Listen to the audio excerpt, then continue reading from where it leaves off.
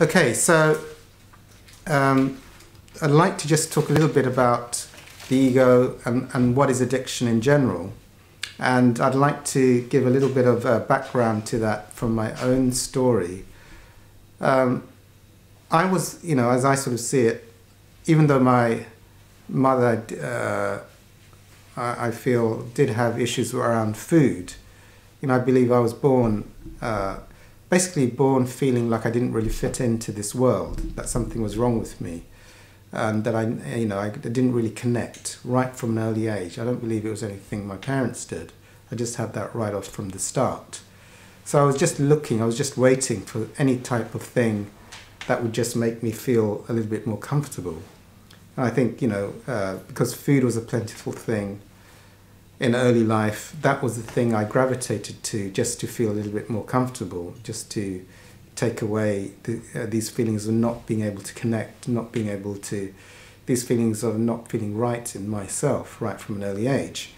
So that for me is the clear indication that I wasn't feeling connected right from the start, right from my earliest memories. And so this thing of what is the ego? Well, the Course, now I'm going to tie this into the Course in Miracles. The thing with the Course in Miracles is that it says that we're removing the blocks to love. And one of the, as I sort of see, one of the prime blocks to love is the ego. And what is the ego? This is my definition of the ego. The ego is basically comprised of all the belief systems that one believes, which arise within the ego. They might have come from parents, society, school, all these ideas of what, it's like the operational software of the ego. Those are the beliefs and the thoughts. What is the difference between a thought and a belief? A belief is something which is a thought which is held very strongly in consciousness, so it repeats over and over again. Like you can have a thought like the grass is green. That's not necessarily a strong belief within the ego, because you don't think of it over and over and over and over again. It's not like a repeating thought. Those thoughts just come and go within a split second, and they don't mean anything. But there are certain things which we call beliefs, which are really firmly held thoughts within the consciousness. The other thing is, to understand levels of the ego is very, very important to understand suppressed feelings or repressed feelings. Now, this is one of the core fundamentals which pull a person down. I was in heavy food addiction, and then later on into work addiction in the stock market, and later, I had relationship issues as well. And that took me to death and kidney failure and having a near-death type of spiritual experience. And that led on my spiritual quest, meeting spiritual teachers, 12 Steps, Course in Miracles, various things. But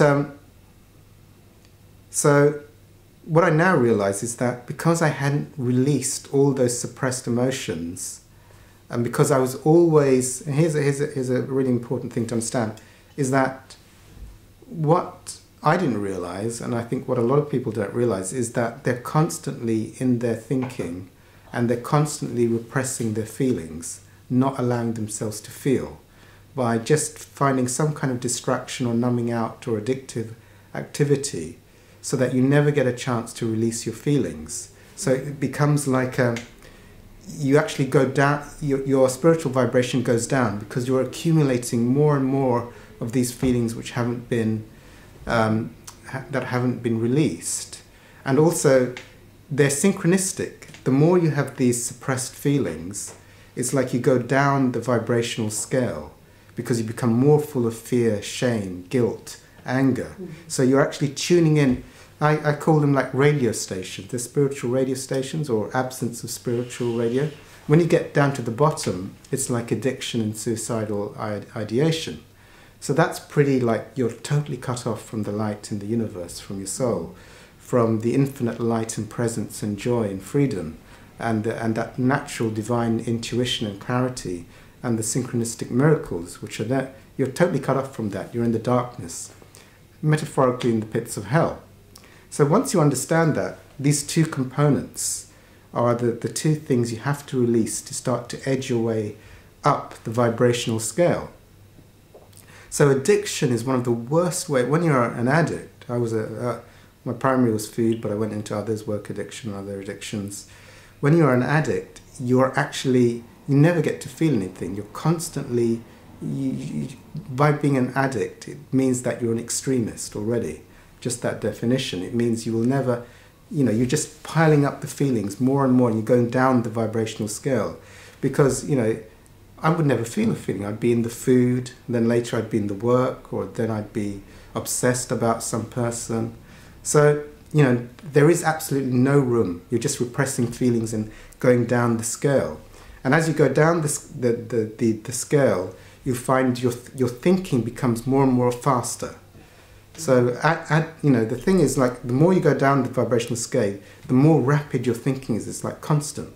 It's like a never-ending stream of thoughts, one after the other, rapidly.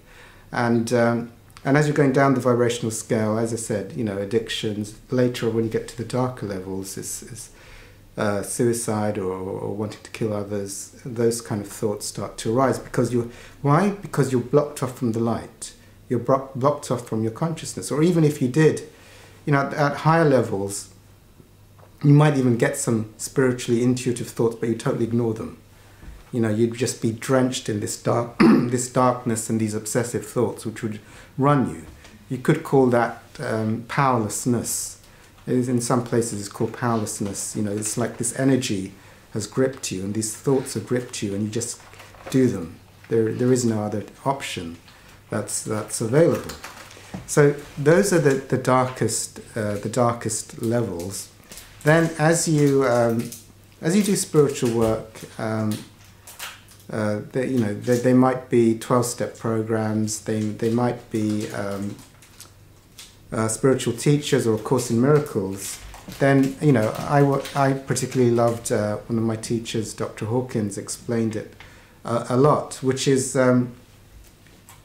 you've got to being obsessed with a person is distracting, wanting a person to fix me is distracting, wanting, escaping from my feelings by eating food is a distraction, and one of my big ones actually, and putting the TV on, it's a more subtle one, but putting the TV on, reading a newspaper, all of these things are more subtle ones, but there are some major ones: alcohol, drugs, gambling. All these various things, and you're always blotting out your feelings. And the thoughts, so they go together. So hopefully that's clear. So as you go down, your thoughts become more rapid. Your negativity, low self-esteem, shame, guilt, fear, incessant cravings, obsessive thinking. Always this idea of something external that will fix me. In this constant, at certain levels, constant craving for something to get relief, you see. So as you undo it, so the two things you have to undo are you have to start getting into the frame of mind of wanting to release your feelings and not engage in your thinking. Now, the Course in Miracles, one of the earliest lessons, which is why it's for me a course in enlightenment. I mean, I go to 12 steps. They're very good for releasing addiction, but they're not going to get you into the eternal presence. You need something more heavy duty spiritually, like the Course in Miracles or Teachers of Enlightenment. Muji, Eckhart Tolle, Dr. Hawkins. They'll take you to the final gates. But so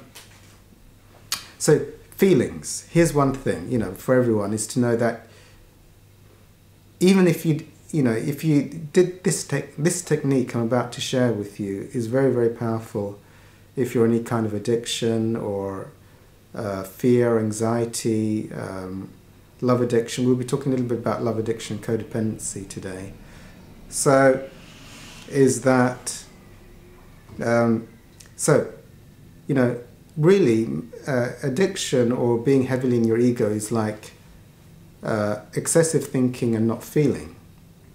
So one has to, if one wants to go up the spiritual scale, one has to have like a commitment to being in the opposite direction consistently. You know, because the ego just wants to be constantly thinking or obsessed about something external to fix, to get a fix, and not feeling. So then, you know, there has to be like a radical shift, or even a prayer to God, you know, help me to allow myself and give me the right teachers and tools and courses to accelerate my progress towards spiritual freedom. Because the more you're going into your thoughts and repressing your feelings or going into addiction, the more you're going into bondage, you know, the darker levels of experience. So here's the tool, and this is a very powerful tool, and it works for absolutely everything, whether you're in fear, shame, anxiety, food addiction, love addiction, you know, shame, you know, anything. Is like, I call it the feel the feeling tool. It would be like, if you were listening to me now, it would be like just being aware. I'd say it in a simple way. Be aware of what are the sensations you're feeling now in your body. Is there an ache? Is there a pain? Is there a feeling of like neediness? Is there a feeling within the body of tension or tiredness? You know, what are the sensations?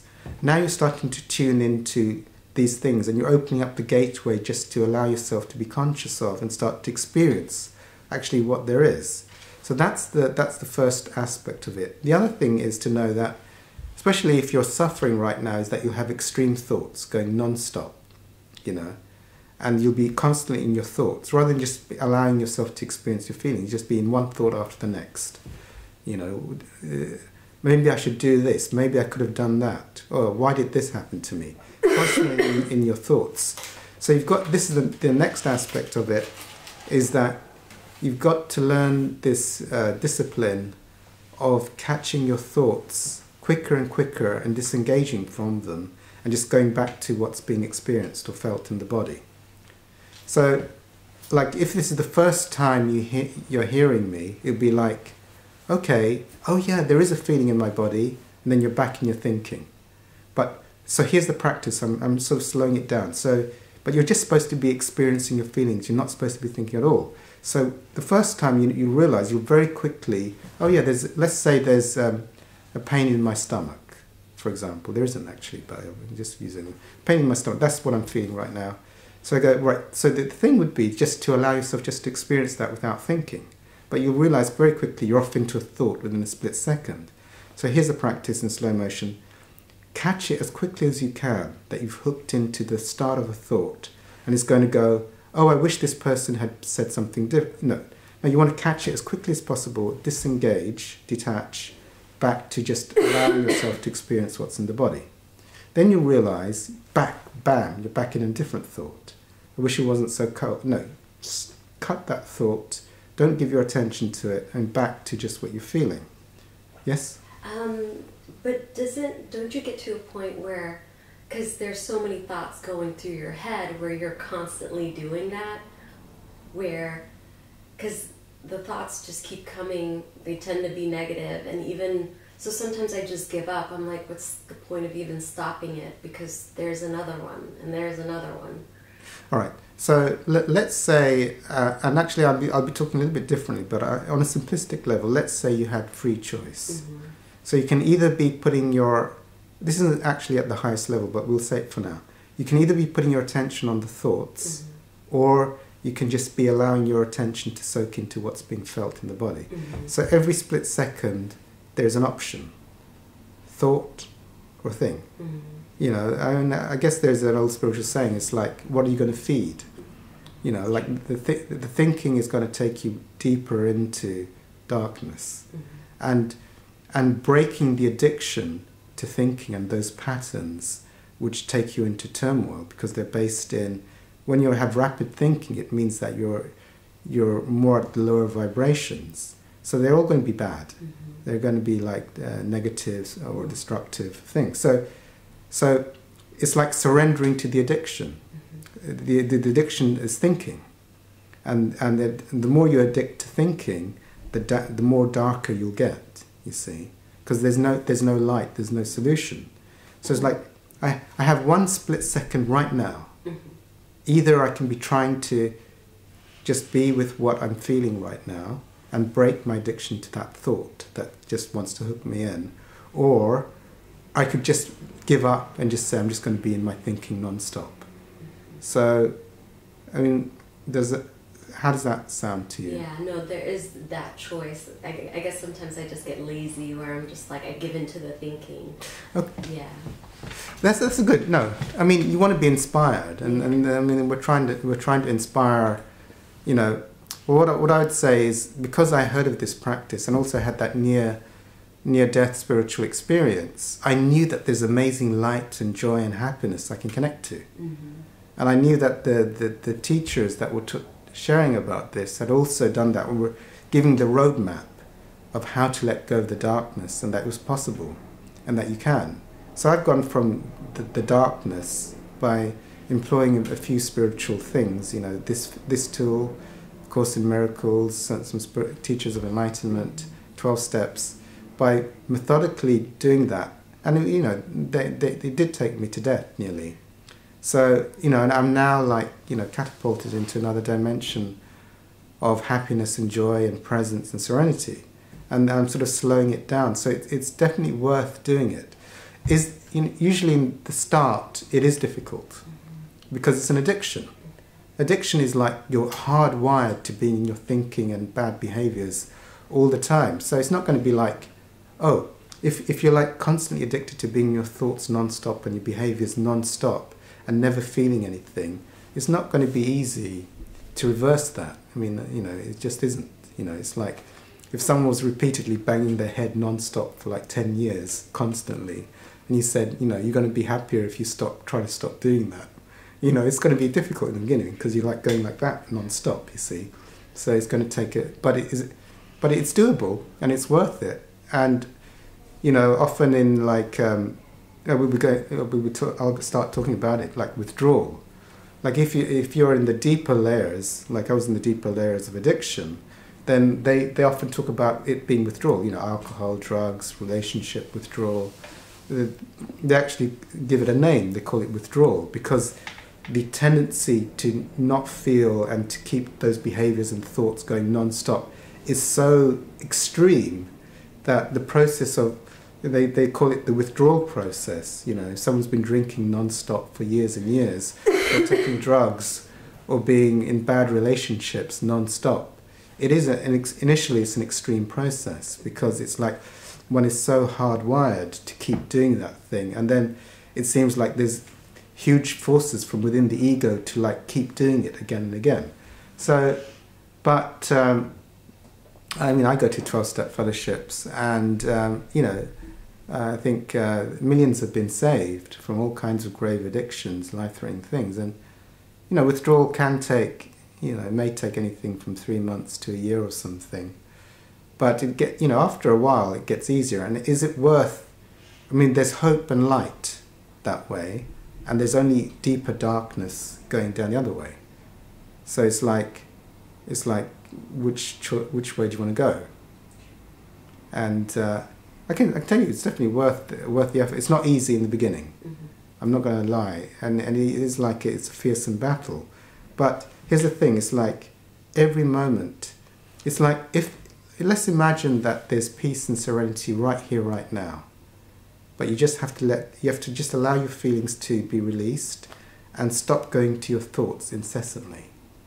You know, is it worthwhile starting that process? I mean, this is very similar to meditation. Now, meditation for addicts or people in addiction seems an extreme opposite. You know, but how do you, well, this is the process I'm talking about. It's like every split second you can either like give up and just be in your thoughts non-stop and thereby not feel your feelings, or you can start, you know, the only time to start the process is now. Because that's the only time there is, now, you see. So it's an exciting opportunity. And for me, the other way is just to go deeper into darkness. You know, it's like surrendering to, you know, it's like if I was an alcoholic, well, I've been drinking for 30 years and my life's pretty miserable. but it's a strong addiction, and I tried to give up a few seconds ago, and it was difficult, so I'm just going to carry on drinking. You know, okay, well, you can do. I mean, it's like, or, you know, you can start the long process. You know, in the beginning, it's like, okay, I've gone deeper in, I've felt my feelings, and I've not gone into, I've tried, and the next minute you're in the thought, but the next thing you have an option, and you try and then it gets easier and easier and easier each time you do it, you see, and then the light starts to come in. Eventually you get, the initial withdrawal process can be very painful, but then if you've gone through one withdrawal, you'll know it's worth it. You know, the beginnings are going to be tough, but then you get through, you know, like I had food withdrawal, you know, and then I went through that, and then I worked on relationships withdrawal, then I went through that, and then you know, okay, well, it's a little short period, it's going to be tough, and then you go through, and then you're on a new elevated level. Like I haven't been in food addiction for like 9 years now. It's like it's not a, whereas before it would be a fixation. So how does that sound? Yeah, it's correct. I can, because I think for me it's like, and it's crazy because I get fixated with my own thoughts, and I think there's a saying, right, where you can't solve it at the level of thought, where you can't at the level of thinking that brought you there, but then sometimes I believe in so much power of the mind, and so it's a process for me. But I agree that, you know, when I am feeling well, it's lighter, it's easier to choose better options. But I guess at the moment I'm mired in that, in the pain and the withdrawal, and I find that that's an accurate description, where it's just like, it's a period that I just have to go through and experience. Yes. I mean, this technique I'm sort of sharing, which I call the field of feelings, is an advanced technique. I mean, there are other places like 12-step fellowships which would be a bit easier. I mean, in certain 12-step fellowships, they talk about only just do it for just do your addiction for like a few seconds, and then you should stop, and then you can go back for a few seconds. But this is like more advanced than that. It's like every moment, let's like try not to, basically break the thought as quickly as you can catch it and go back to the feeling. So in the beginning, like you might be in your thoughts for like 10 minutes and then remember, and then you go back to your feeling for 1 second, and then you're back in your thinking potential. So that's pretty bad, really. Mm-hmm. But then if you keep applying that every day, you're going to make progress. Like you can catch your being in the thinking quicker and quicker, and then back to your feeling. Eventually you get to these wonderful places, because I've been doing spiritual work now, I think, for about 17 years.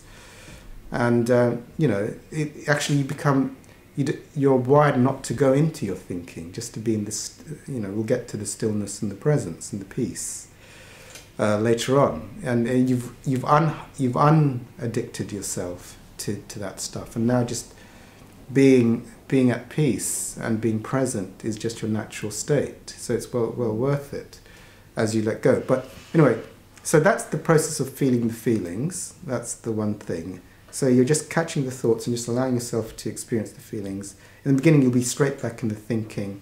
But again, how quickly can you catch, oh, I'm in my thinking, now I'm going to just feel what's in my body. So eventually you'll get to these places where you'll be able to have, like, a lot of the time, let's say you're doing like 20 minutes of just feeling the feeling, sitting down with your eyes closed, you'll be like feeling, and these aches and pains will start disappearing, or they start shifting from one place to another. Like a pain might go into anger here, and then you're feeling that anger out, and that anger might go into something stuck here, and you're feeling that out. And every time you do that, eventually they'll get less and less. And that will be like releasing the underpinnings of constant thinking, and also those negative thoughts and behaviors that arise out of them. And actually, even if you did this, if you were able to do this one tool on its own, it would take you all the way to enlightenment, because you're doing the two things, practicing not being in your thinking, and just releasing everything that's being held, all those suppressed, repressed emotions. So that would take you, if you just kept doing it to the nth degree, you just release everything in the ego, because you're just not going to be in your thought right now, for this moment, not in any thought. So, and then after you've released all the things, there'll be an eternal silence and peace and joy that was always there, but has been masked by all this muck. So we're on. Yeah. Yeah. Okay. No, I totally relate what you're saying, Sabbir. But and I have experienced when you have I've had that experience when you have, you know, you just your mind goes crazy, you know, and the thinking, you know, just kind of goes, you know, absolutely. You cannot shut up your mind.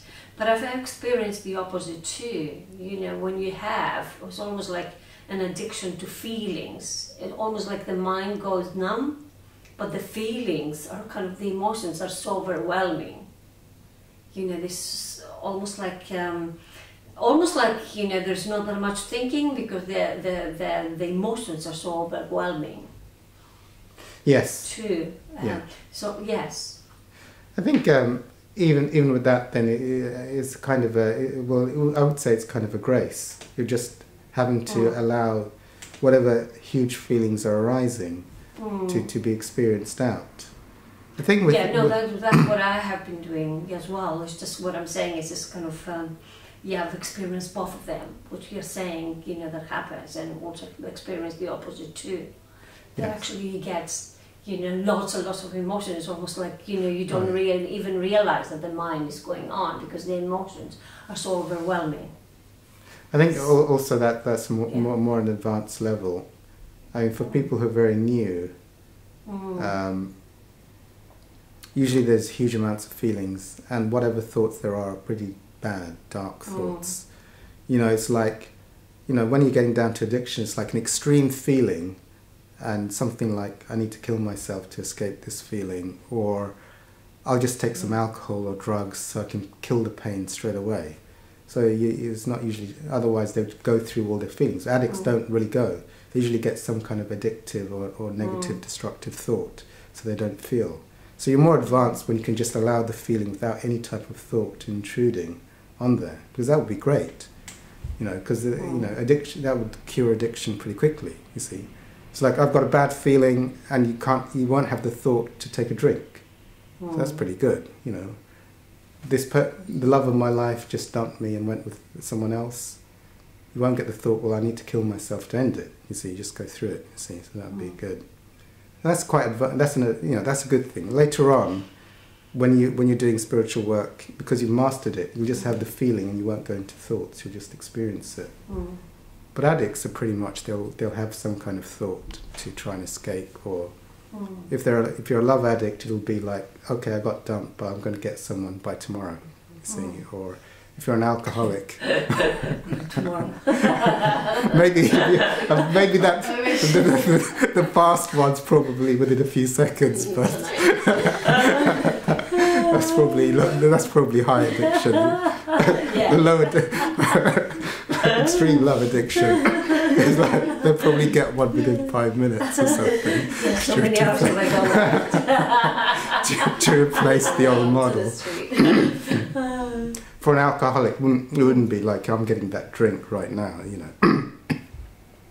Or for me, it'd be like, I'm getting a bag of donuts straight away. You know, I'm not going to feel this.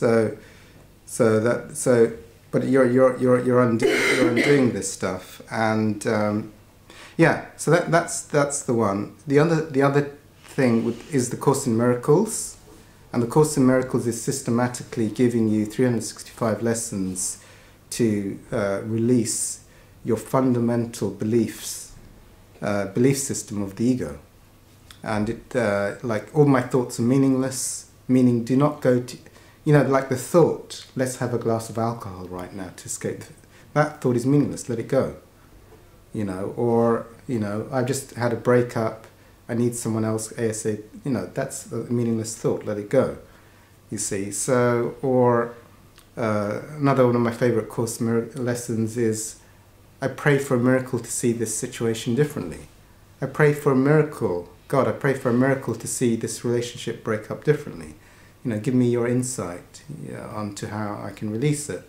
Or I pray for a miracle to see my alcohol addiction differently. So all these Course lessons, or let's say I feel like a person hasn't treated me well. God is the love in which I forgive this person who didn't treat me well, you know, as I should have been treated. So that's one of the lessons. Or So they give you different ways of just releasing your thoughts and inviting a more higher spiritual perspective into your consciousness. Now so here's the thing. So when there's a lot of thinking, negative thinking, and there's a lot of repressed feelings, then you're either in obsessive bad behaviors or relationships, or you're in active other substance addictions or whatever, or food addictions. And as you get higher, you start to get access to something like your intuition. Now here's the thing to know with intuition, is that intuition doesn't come from your thinking. It's coming from a different source, a higher plane. However, if you've got too much muck in the way, too much addiction or anything, you won't be able to act on it. You'll be powerless to just carry on. The dark stuff. Now, yeah. So here's the thing. Once you've let go of this stuff, there's generally addiction is like neediness and wantingness and desperation. And as you just allow yourself to sit with those energies of neediness or wantingness or your addiction to thought, you're releasing it. And if you release enough of your neediness and wantingness, you'll get to places of peace and serenity. And here's the thing, peace, when you're in peace, there is absolutely no neediness in there or wantingness. It's totally serene. So hence all the enlightened teachers say there's nothing I need or want. Because when you're at peace, there is nothing you need or want, But when you're disconnected from the source, you're always wanting something external to feel better. So, so here's the last thing, the Course talks about, if all your thoughts are meaningless, and then later on it says that I'm not a body, I'm free, for I'm as God created me.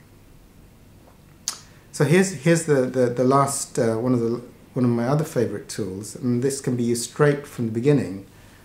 Let's call it the observer tool.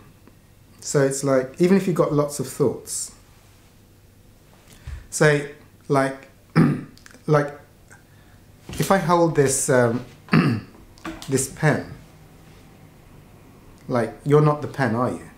You're observing the pen. Okay. So what about thoughts? Now, like, if that was a pen, everyone would say they're not the pen. And a pen may pass, it may come and go, but it's clear that it's not you, because you've observed it coming and going. So, thoughts. Are you a thought, or are you that which observes the thoughts? The observer. Yes, right. Good, good. So, hence the thing. So, let's say there's addiction to thoughts. But then, so either you can be you can be believing you're the pen and in the pen, or you can be actively in each moment seeing if you can be the observer of the pen. So one way is like surrendering to being in the pen constantly, or the thoughts constantly. The other way is every option, there's the chance to recognize that one is the observer of the thoughts. And then the next one is the detached observer of the thoughts. And the next one is the uninterested detached observer of the thoughts. Because look, if this pen is really, really interesting, you'll notice it. But what would happen if you were not interested in this pen? Would you notice it? No, you wouldn't. That's true. Anything that is not interesting, or is not given attention to, or is not given any value to, or is not made a higher power or special, it's actually not noticed at all. So here lies the power with thoughts, you see. If all your thoughts, there was no interest, if the observer had zero interest in thoughts, there would be no thoughts in this moment. So you see how the power can shift, you see, and is it worth this exercise? So, but also the same thing with emotions. Even if, like, there's a craving, oh, I wish this person hadn't abandoned me or let me down. There's a feeling, let's say there's a feeling of that, let's say betrayal, whatever it is. Well, what's observing this feeling? Is the observer of this feeling in feeling betrayed? And the observer is actually not, he's just watching the feeling, you see. So that's the other tool for releasing it. So gradually, as you're releasing these feelings and thoughts, you're going up into these higher these higher vibrations. Okay, I'll stop there.